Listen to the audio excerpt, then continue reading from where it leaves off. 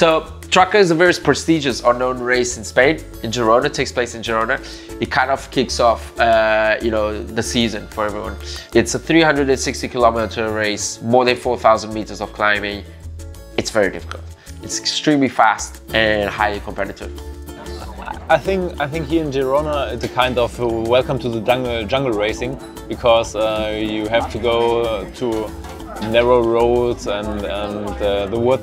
And yeah, it's more kind of adventure race. It's really cool. For me, is the first new challenge, and the Traka maybe is the best race in Europe. It's really gravel, really gravel. I don't know that I have a compare in Europe. Yeah, it's too short to be ultra. It's like, I would call it semi-ultra because I do longer distances. So there will be party.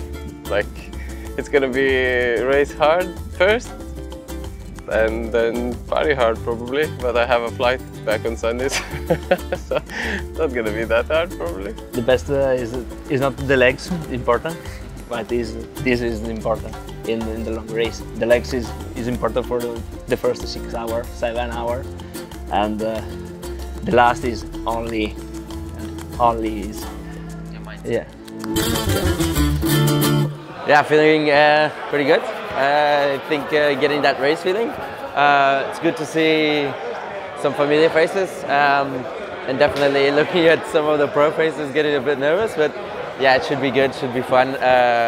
Yeah, you see some of the guys that I've been inspired by when I started doing ultra racing, and wow, it's incredible. But I feel really pumped, really good, should be a good one.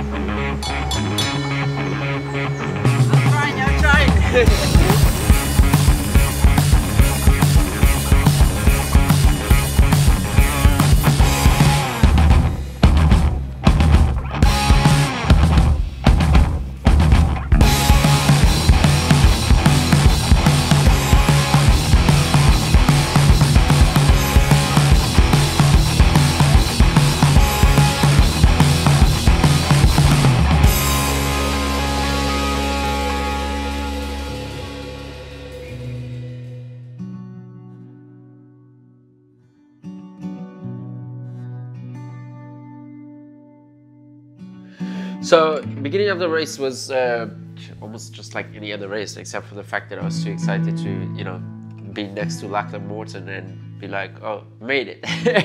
It was exciting, started really nicely. It started at night, I mean, it was still dark, but it was beautiful. One of the most beautiful moments. And yeah, straight from the beginning, it was nice. Then I found a nice group with the nice cycling team. Then I pulled in and I started just riding by myself. I knew I was gonna ride most of the race by myself.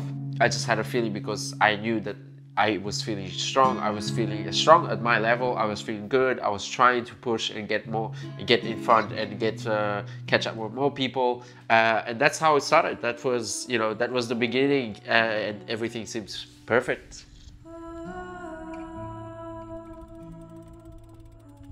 Leaving Traka was a very difficult decision,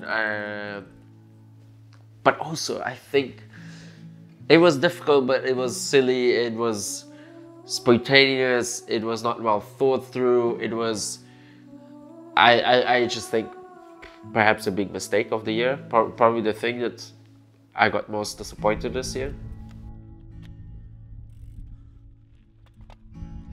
I mean, in ultra cycling, I do ultra cycling, it's because you like the suffering, and then you go past the part that you say, I know I'm gonna quit, but you say, no, I'm gonna do it. And that's the part that I don't know, where I threw it away. What made me really quit is I was really tired, I was exhausted. I made a few mistakes the days leading to the race as well. I think I didn't take on the right, the right amount of food at the right times. It was just a bit of a mess. I felt strong all the way through, and then